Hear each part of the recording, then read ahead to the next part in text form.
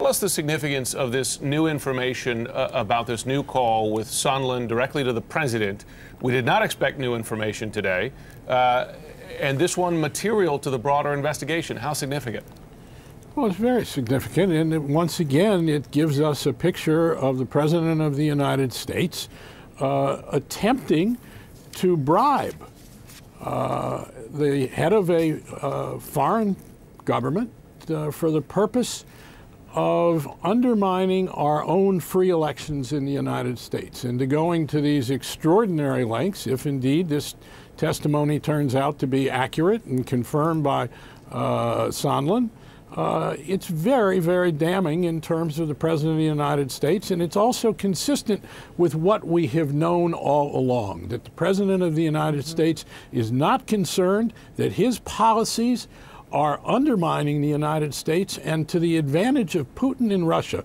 And that's the undercurrent of all of what we heard today that is so extraordinary. And once again, we have to ask ourselves, and I know that Republican senators, who of course are expected to acquit the president in a trial in the Senate, but nonetheless, Republican senators are very concerned about why is it that the President of the United States continues over and over and over to serve the interests of Russia and Putin. And here today we have seen it in one bit of testimony after another. Here is Ukraine, this bulwark that has had part of its heart overcome in the Crimea by Russian tanks, by Russian forces, and this President of the United States is perfectly content to see this happen and concern himself instead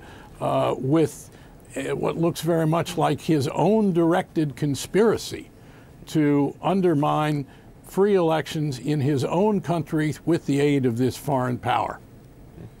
Sam, you were watching and live tweeting about all of this today, and I was following some of what you were saying tonight, and you mentioned what I had forgotten until now, which is that in Sondland's revised testimony that his lawyer gave to the committees, those 3 pages, he brings up the possibility of a second phone call with the president. He is set to testify publicly on Wednesday in a week. How much more critical does his testimony now become?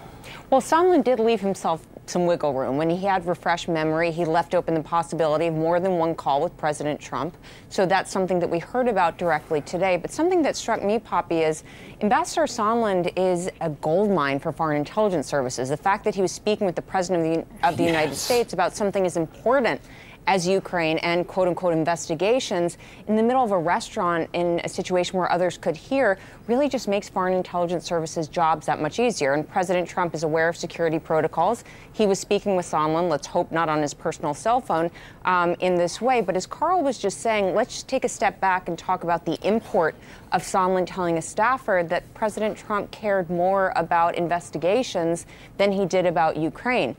That's really saying that President Trump is putting his own personal interests against the vital interests of the United States. He's helping Russia's interests by really showing Ukraine that support for Ukraine is not a sure bet anymore. These witnesses both testified that just the notion, the public notion that security assistance was being considered as being withheld would help Russia. That's point number one. Point number two, and a little bit separately, we did hear today that President Trump solicited Ukrainian election interference in at least 2 ways. One, he asked for help investigating his rivals as part of these investigations that Sondland referenced.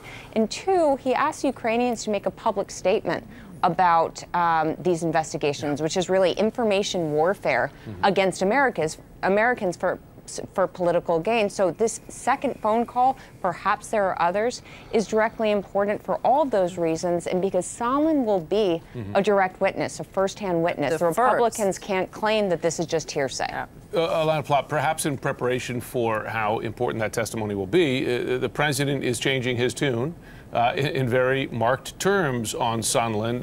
Have a listen to that, and just I want you to assess the credibility of this. Just have a listen to the tape here for a moment.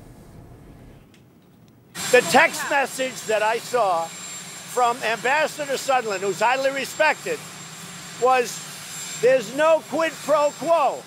He said that. Let me just tell you, I hardly know the gentleman. Yeah, so when text messages early on in the investigation, Sondland communicated there was no quid pro quo. Now he's changed his testimony. He's going to be speaking in public next Wednesday.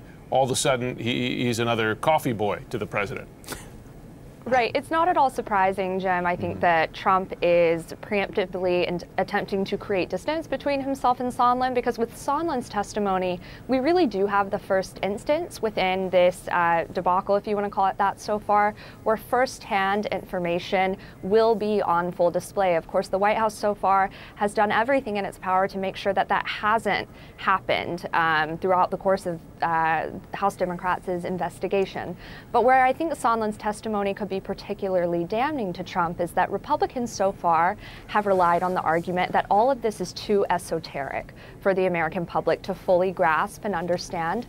But if Sondland can say and can confirm what Bill Taylor heard from his aide, that Trump feels far more interested in Joe Biden and the investigations as opposed to American interest in Ukraine, geopolitics more broadly, that is a way in which I think the American people could be able to see how the alleged quid pro quo affected American interest in real time. It is no longer hypothetical, and that sort of concreteness, I think, could really elevate the Democratic argument against this president.